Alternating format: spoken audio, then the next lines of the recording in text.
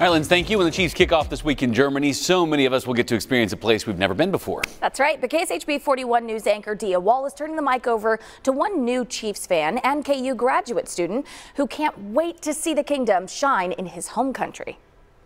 From the time he was a little boy, Jens Evers has loved to explore. I wanted to do a study abroad in the U.S. and my university back home in Germany had like an exchange program specifically with the English department. Though Jens is from a small town in northwest Germany, it didn't take long for the new University of Kansas Jayhawk to become a member of Chiefs Kingdom too. I know I've come at a really fortunate time, so sometimes I feel almost a bit guilty, a bit like a bandwagon fan.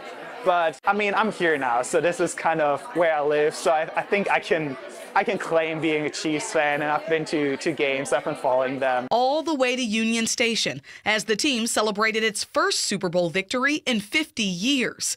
Now cheering on his Chiefs as they take over Frankfurt, a few hours away from where Jens grew up. I just kind of thought it was about time that they had more games in Germany because, I mean, the fan base is, NFL fan base is just as passionate, if not maybe more passionate than those in the UK. This time, he'll be watching from Lawrence.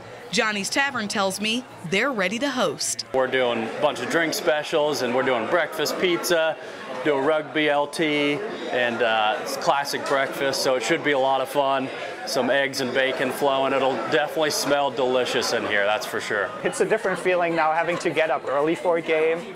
I was used to staying up late for football games with the time difference back in Germany. Now it's reverse, it's getting up early. For those making the trip, Jens knows it'll be the experience of a lifetime. Just being excited that, the world champions are there and that they get to witness the NFL at home. I think they'll have a great time in Frankfurt in Germany, and I think Germans will like having them there. In Lawrence, Dia Wall, KSHB 41 News.